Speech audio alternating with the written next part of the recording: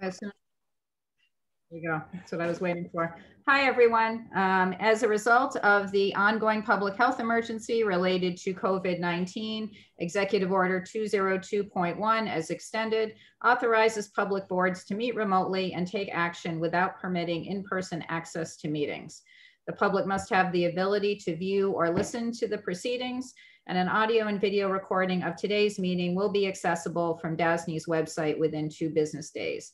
The transcript will be posted thereafter. For additional information on this, please refer to the DASNY website. And I will now read the roll of who is in attendance today. We have our Finance Committee Chair, John Gardner. Other board members in attendance are our Board Chair, Al Carney, Joan Sullivan, Janice McKinney, Jerry Romsky, and Tracy Raleigh. We also have with us for staff members, our President, Ruben McDaniel, Vice President Paul Koopman, Nadine Fontaine, CFO Kim Ellis, Diane Folletti, Deb Fasser, Karen Ellinger, Dina Amodio, Portia Lee, Steve Winters-Bona, Lee Zhu, Ricardo Salomon, Michael Johnson, Stanley Reed, Kathy Ebert, and I believe that is all that we have right now, and we will admit the KPMG auditors. And at that point, I will turn it back to you, Mr. Chair. Diane, you can bring them in. Mr. Chairman, this is Carney. For the record, we do not have John Johnson, committee members John Johnson and Beryl Snyder with us today. In order to ensure a quorum, I've asked the Finance Committee Chair, Gerard Romsky, to sit in the meeting and to vote as a voting member of the meeting. I have appointed him temporarily as a member of your committee so that we will have a quorum and can conduct business today. Thank you. Pleasure is mine. I want to begin by especially welcoming Nadine Fontaine to her first audit committee meeting. I'm looking forward to working with you and hopefully we'll meet in person someday. Agreed. In July. Someday in July, sir. Yeah, okay. Same here. Thank you so much. Behind tab 1, we should have the transcript of the last audit committee meeting. Does anyone have any comments or changes to the transcript? And if not, could I have a motion to approve the transcript? I'd like to make a motion. Thank you, Joan. I'll second it. Thank you, Jerry. I'm going to ask if anyone opposes. Hearing none, the motion passes. And now I will turn this over to Kim for some review of the basic financial statements. Kim? Thank you, John. Good afternoon, everyone. Before we move into the details, I'll give a quick summary of the highlights of this year's audit results. KPMG expects to issue 3 unmodified opinions on DASNY's financials, the supplementary information included with the financials, and DASNY's compliance with the State Controller's investment guidelines and DASNY's investment policy and guidelines. KPMG did not identify any significant deficiencies or material weaknesses in our internal controls. Therefore, they won't be issuing a management letter. Unless there's questions, I'll now turn the discussion over to KPMG to review their required communications. Thank you, Kim. Good morning, committee. Thank you for having us here today. Can you hear me okay, Kim? Yes, yes. Does everyone have the slides in front of them for today's agenda? And I think Jeff, is coach who's with me today, is going to start sharing his screen. So moving right along, we just wanted to highlight that we did have a smooth audit. One of the things that KPMG, we believe, is a great partner for the Dormitory Authority is we have a lot of the same initiatives. One of those initiatives are our diversity and inclusion. We just wanted to start off with noting that mirror of our core values together with DASNY's really makes for a great audit process as we're working with management, the committee, and the board in that open dialogue as we're all going through these common goals. Moving right along to the next slide. As Kim had noted, we are going to be providing a clean opinion over the dormitory authorities March 31st, 2021 financial statements. We will also, we did not identify any corrected or uncorrected misstatements throughout the year, but Jeff Coach, who's with me today, will be going through in a little bit more detail our required communications. In addition to our clean opinion on the basic financial statements, we also will be providing a unmodified or clean opinion on the dormitory authority's compliance with section 201.3 of the terms and conditions or the official compilation codes and regulations of the state of New York. In addition, we will also be providing a report on the supplementary schedules of the dormitory authority, which is also a clean opinion in relation to the basic financials. Moving to the next slide. Thank you, Jeff. We did want to provide this slide, which is our overall final engagement team. As you may recall, in our audit plan, we had planned to use subcontracting firms. We did utilize two sub MWBE firms during this audit this year, Long Island Financial Management, as well as Vallis. The Vallis is a new firm that we included this year for our MBE requirements. We worked closely with them as a part of our team, and Jeff and myself reviewed all of their work under this direct assistance. In addition, who's not noted on the slide is internal audit. We did utilize them for direct assistance. And again, it was a very smooth process incorporating them within our audit team. So we thank them for all their assistance as we went through the audit. And that is the final conclusion. Before I turn it over to Jeff, I do want to just note for the record that we do appreciate working with management throughout this process. It's never easy to be audited by external auditors, and we greatly appreciate all the open dialogue and timely feedback and information that they provided to us for us to conduct this audit in such a timely manner. So with that, Jeff, I'll turn it over to you to go through some of the required communications. Thanks, Marie. Can everyone hear me okay? Yes. Yes, right. Jeff, thank you. So in here is our normal required communications that in accordance with the auditing standards, we are required to communicate. They are consistent with what you would have seen in the past. We're happy to note that as of today, there are no outstanding matters related to the audit. So we do have all the information we need and we'll be able to issue our opinion on time as expected. During the current fiscal year, while there are some large transactions, none of them were deemed to be significant, unusual transactions that didn't follow normal authoritative guidance or DASNY policies. As well as during the audit, there were no uncorrected misstatements identified nor corrected misstatements. There's no matters to report related to any financial presentations or disclosures that DASNY admitted. Basically, the financial statements have the majority of the important disclosures that are required in accordance with those audit standards. There are no new non-GAAP policy or significant matters to report related to those.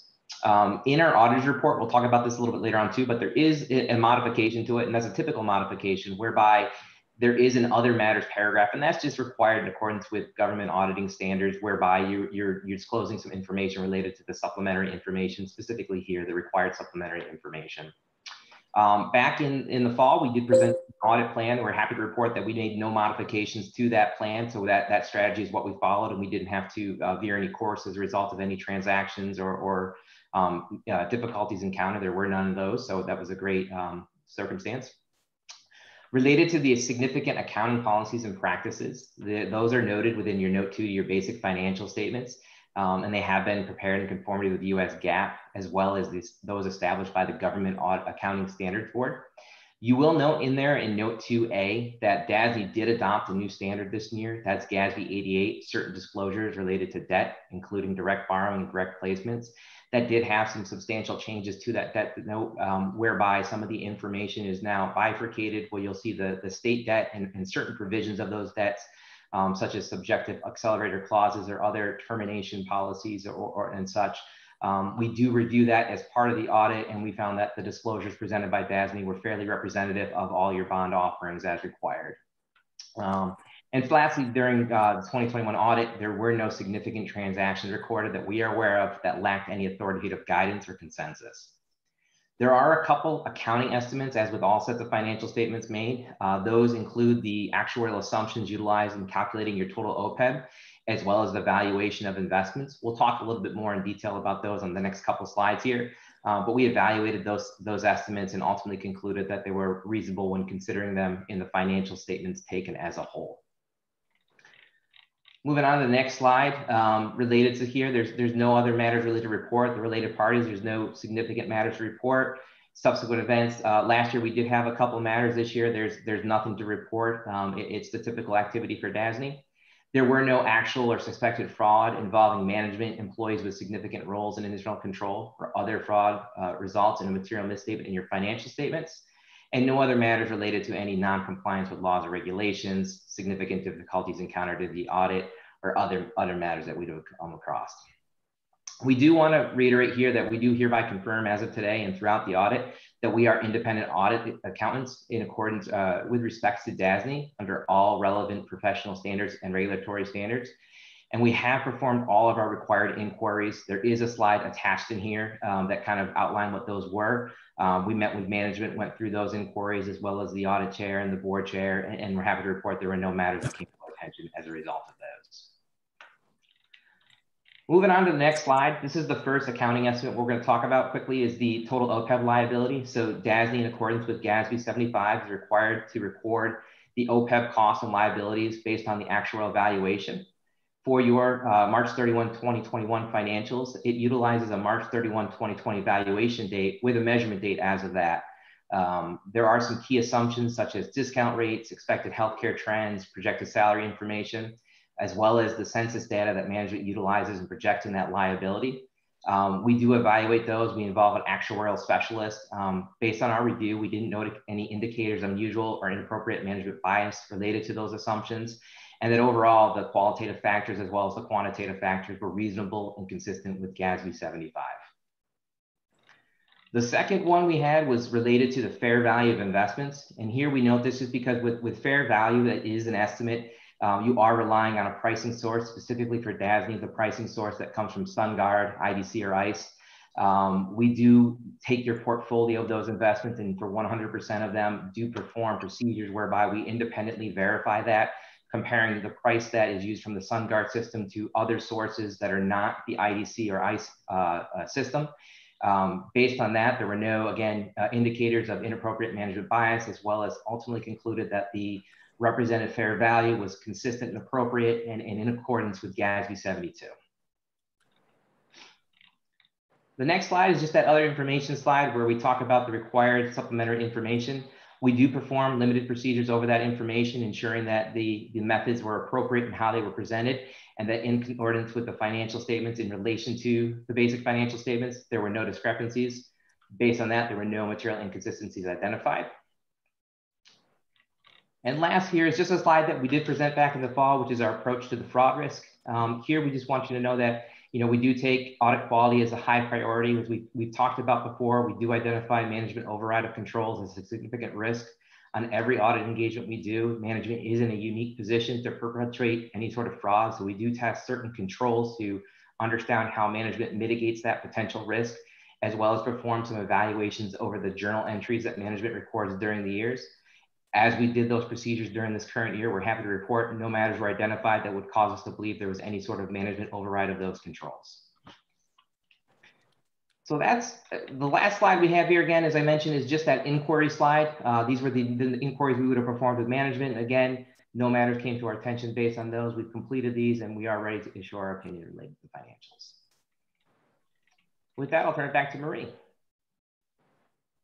Oh, you're on mute, Marie. Thank you, Jeff. On the next slide, we have included our audit quality and transparency. KPMG has put out this report in December of 2020 to summarize our audit quality and transparency internal controls that we have in place to be communicated to you. As this report came out after our planned audit presentation, we wanted to include it here. We can absolutely provide it to you, or you can find it available right there with the link included on this. Moving to the next slide, I did just want to, for forward looking, note that everything in the topic right now in the industries around accounting isn't necessarily related to accounting. It's related to ESG, our environmental, social, and governance criteria. I know ESG has been a forefront of DASNY's initiatives as you've been thinking through your diversity inclusion metrics, and you have key metrics that you hold you guys to yourselves to as a very high standard. But some things to consider here that we're seeing in the industries is also thinking, what other ESG topics could you be doing? Could you be measuring, and could you be reporting those? Should you consider reporting them or publishing them to the public? What processes and internal controls exist over the data being collected and reported? And are you getting assurance on these ESG metrics that you are applying and holding yourself accountable to? And then who of those in charge of governance should be responsible for this value creating and adding ESGs? Maybe you've completed a couple ESGs initiatives and you want to start a new one. Who is ultimately responsible for those? One of the reasons we wanted to highlight it is because it is on the rise of agendas for, the SEC, for the reporting standards. There's social pressures related to it, and even access to capital. We recognize it's your industry that you're in. And so would you be making these considerations of ESG as you're considering who to loan debt to and to take that out? So again, it's very in the early stages of this current president's agenda in the marketplace that we're in, but just wanted to highlight it as a looking forward type agendas that we're seeing in the marketplace as a little bit of value add. Take a moment of our time here today.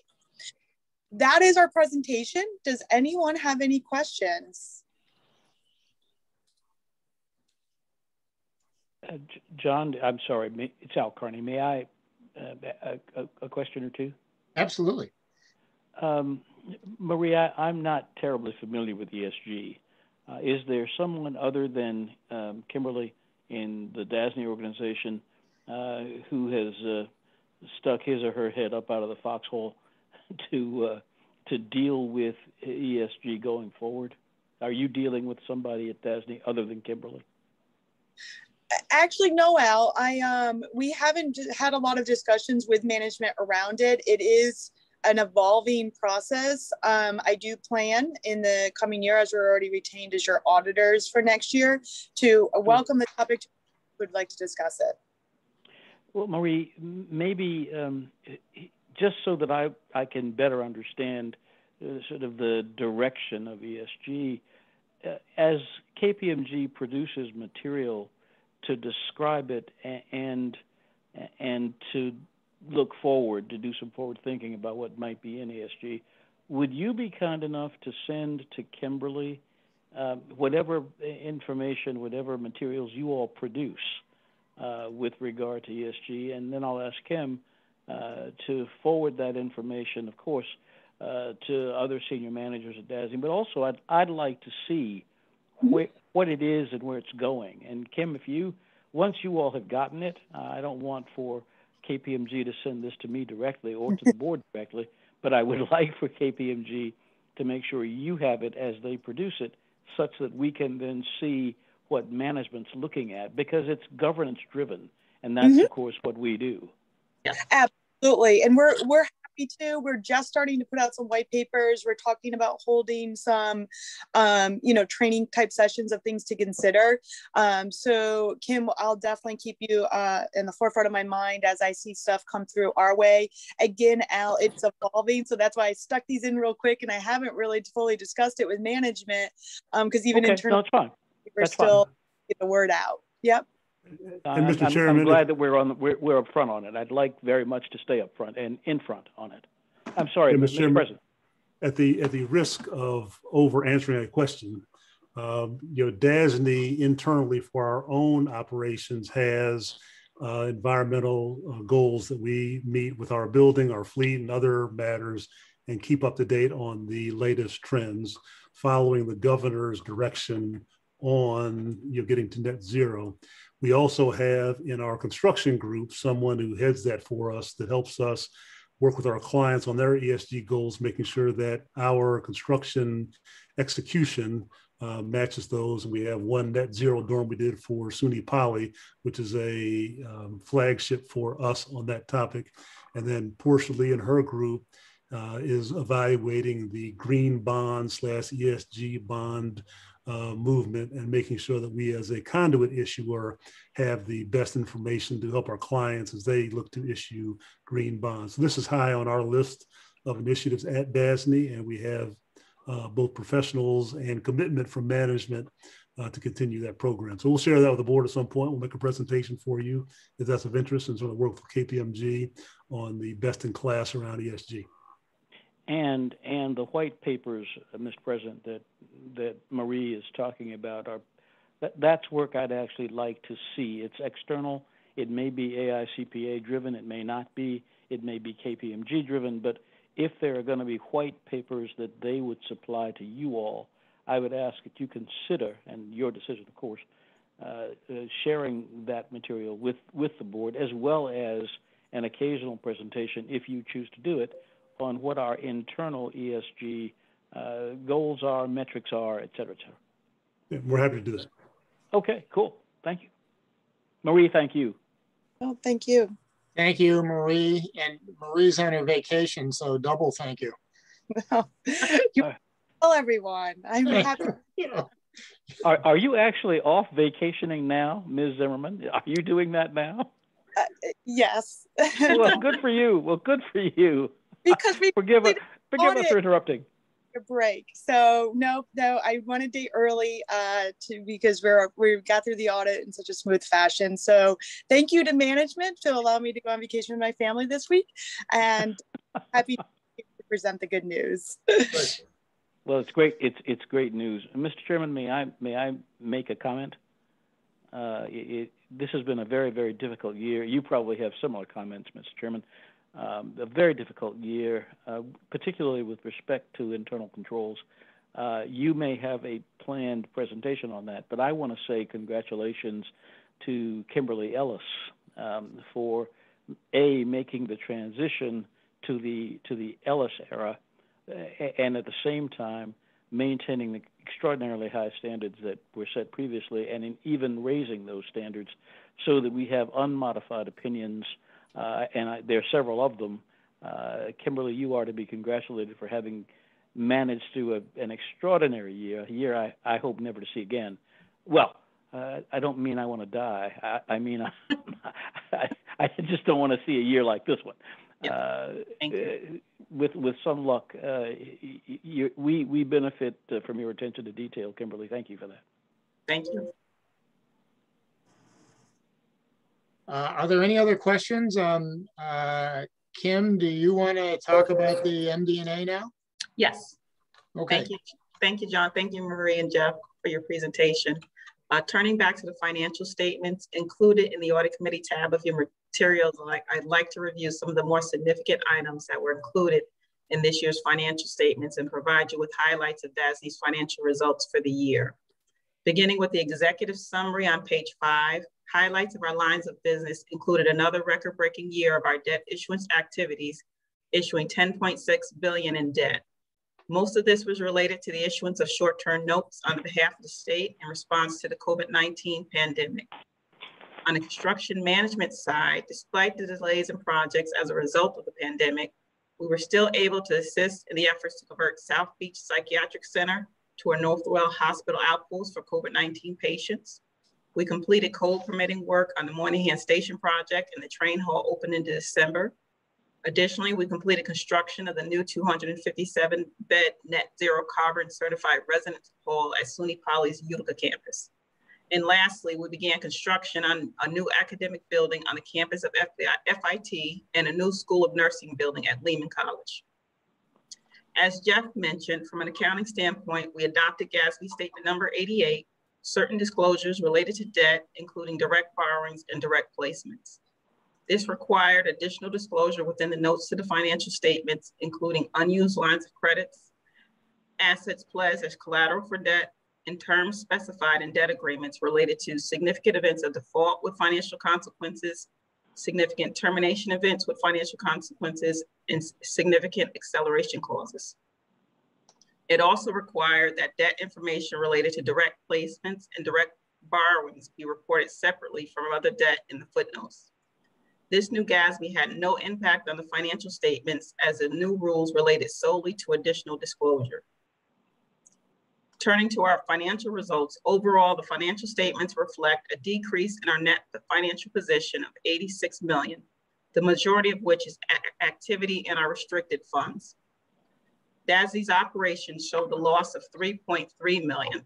This loss reflects a surplus of $1.9 million on the private institution side, primarily due to a $1.7 million reduction to the allocation of OPEB expense and a $1.1 million surplus for financing and bond administration. This was offset by a $5.3 million deficit on the public side, which drove the overall deficit for the year.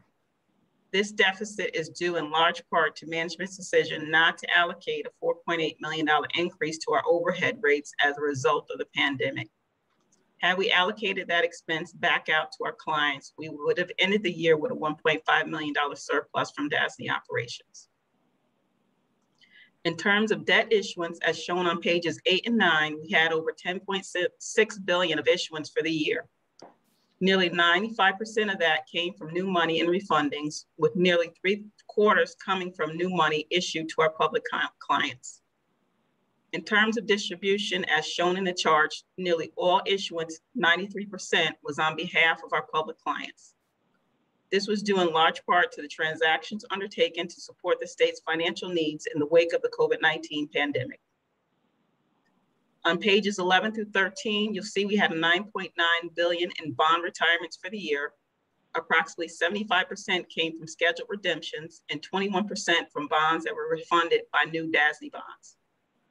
The allocation by type saw an increase to 84% for public clients, up from 62% in the prior year. This was driven by the issuance of short-term notes on behalf of the state in response to the COVID-19 pandemic.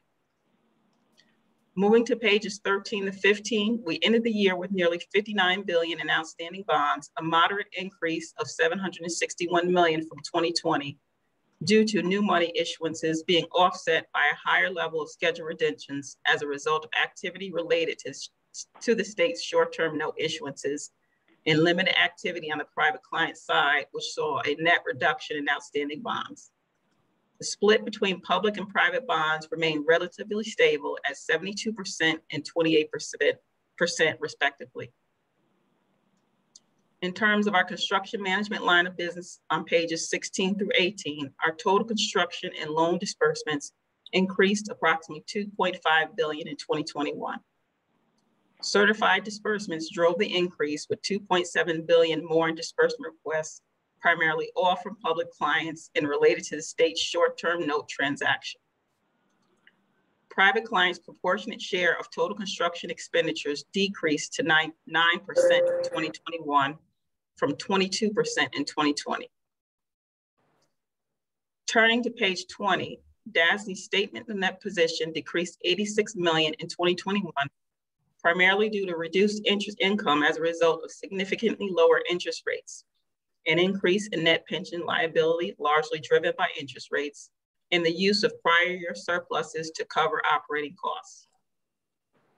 Increases of approximately $1.2 billion in our assets and $1.3 billion in our liabilities were largely driven by net increase in bonds outstanding and the related increases in amounts held waiting reimbursement to the state, in addition to an increased unearned financing income in connection with the prepayment of debt service.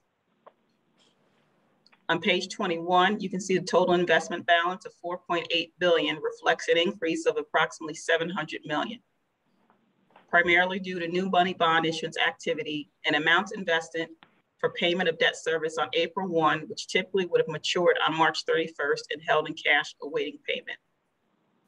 I'd also like to draw attention to the caption at the bottom of the chart, which shows we also held $3.7 billion in money market funds, up from $957 million the prior year. This was largely due to the PIT financing that closed at the end of the fiscal year, as well as monies received for prepayment of debt service at the close of the fiscal year, highlighting the fact that DASNY's investment portfolio has actually grown to over $8.5 billion as a result of the aforementioned transactions that occurred at the end of the year. Also included within your materials, we have the supplementary information that is provided with the financials.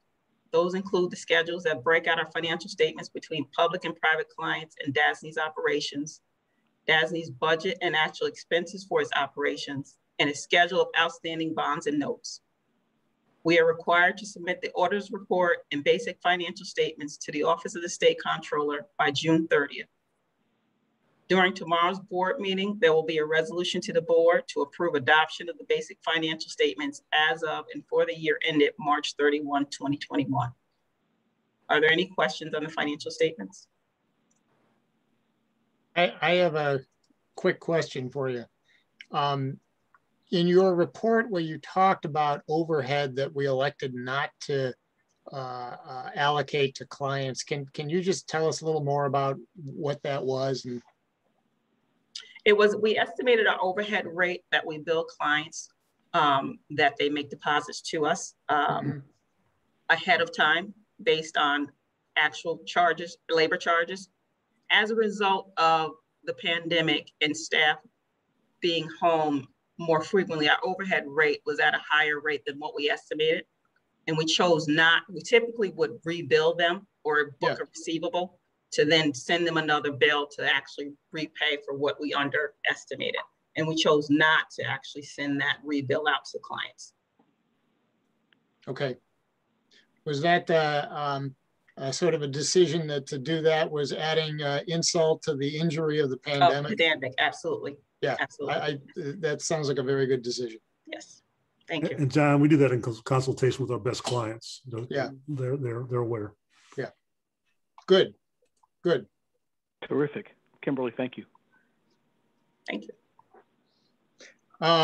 If there are no further questions, I'd like to call for a motion to recommend to the board the approval of the Dormitory Authority's basic financial statements.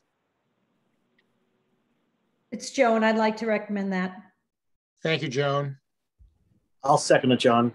Thank you, Jerry. But do we have to do that by rank voting or just regular? Sorry. I shouldn't have laughed at that. Sorry, John. It's okay. Yeah, don't throw me off my game, Jerry. I'm not as fast as you are. Is there anyone opposed to approval of the motion?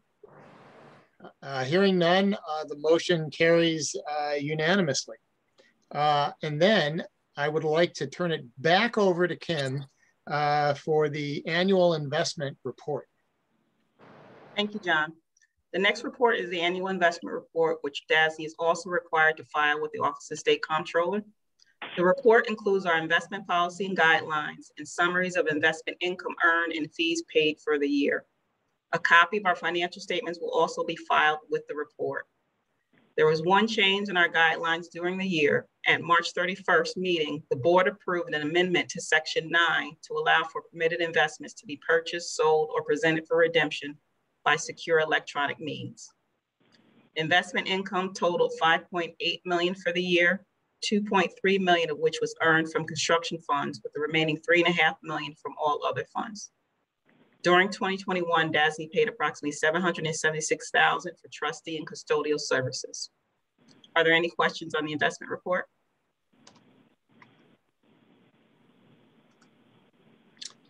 Hearing none. Are we done with the investment report?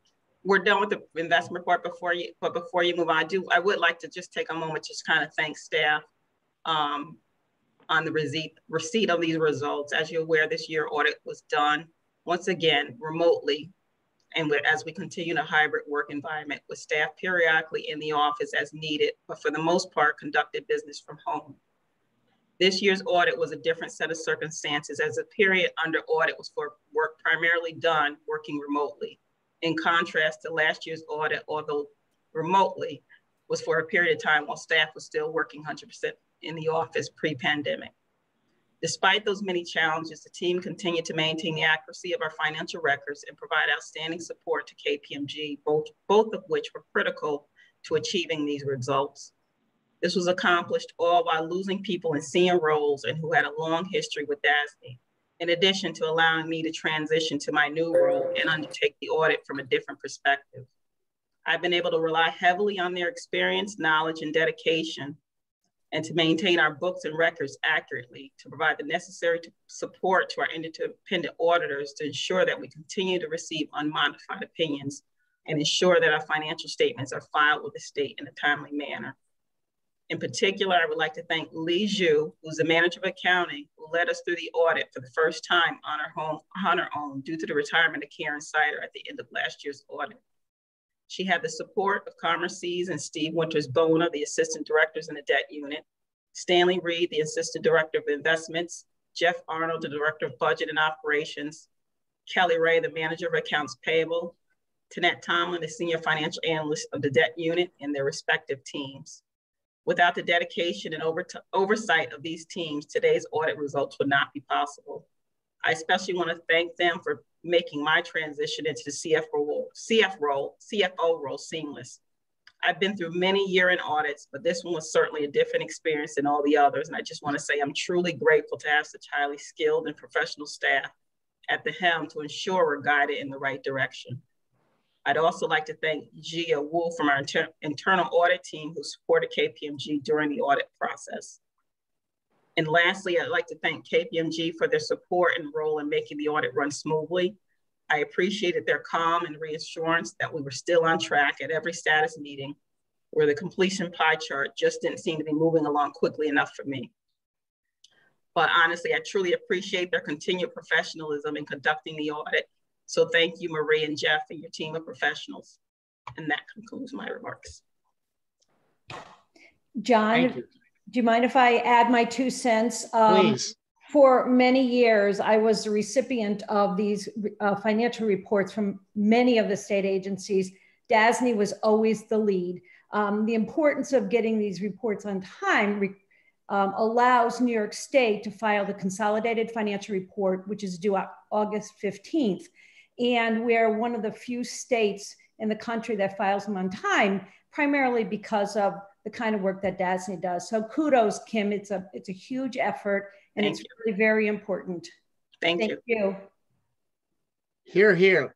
On behalf of the audit committee. Thank you, Kim. Thank you. And on everyone, behalf of the board, and everyone listed much, in your Kim. remarks. Sorry, Al, go.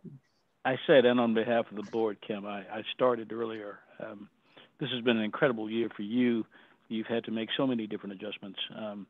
You've risen to every challenge that you've had to which you've had to rise.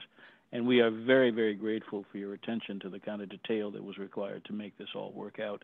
I know your relationship with KPMG is a good one. It has been for a number of years, but the transition you've had to go through in the middle of a pandemic could have gone in any direction. You made sure that it went in the direction DASNY required, and you did a fabulous job of it. Thank you so much. Thank you. And with that, I would like to call for a motion to recommend to the board the approval of the investment report. It's Joan, so moved. Thank you, Joan. Jerry? Thank you. Is anyone opposed to ratifying this motion? Hearing none, the motion passes unanimously. And now I would like to turn it over to Ruben for the Public Authorities Accountability Act annual report. Thank you, Chairman Garner. I appreciate that. As you know, each year we have a responsibility to file a report to the Public Authorities Accountability Group. And so it's our ABO report. You received a copy of that report. I do want to just thank Jeff Gordon, the communications team. They spent some good time this year trying to make that more accessible to the reader. It summarizes our operations both in words and technically. I think it was very well done this year. And so with that, Mr. Chair, I will ask for your approval to submit that to the Accountability Review Board. Thank you. Can I have a motion to approve that submission to the board tomorrow? Once again, Joan makes the motion. Thank you, Joan. And I'll second it again. Thank you. Is anyone opposed? Hearing no one, the motion carries unanimously. And that I think covers the formal portion of this meeting, the things we have to take care of. May I please have a motion to go into executive session to discuss the financial history of a particular corporation and matters leading to the appointment, employment, promotion, demotion, discipline, suspension, dismissal, or removal of a particular person or corporation? You got it, John. Joan and Jerry, again, let us go into executive session.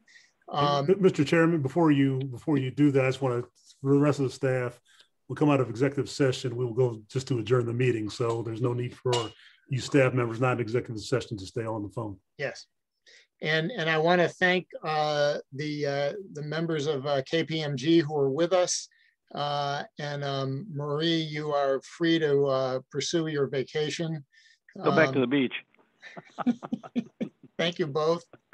Can we keep in the executive session Ruben, Paul Koopman, Karen Ellinger, Kathy, Nadine, and the members of the audit committee?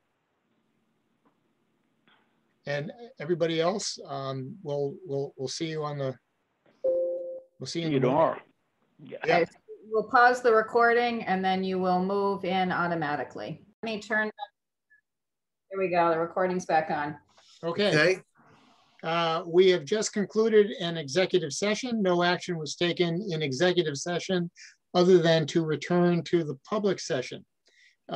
Is there any new business to be considered? Hearing none, could I have a motion to adjourn the meeting? I make the motion. And I'll second that. And I'll second that motion. Is anyone opposed? Hearing no one opposed, the motion carries. The meeting is adjourned. Thank you very much, everybody.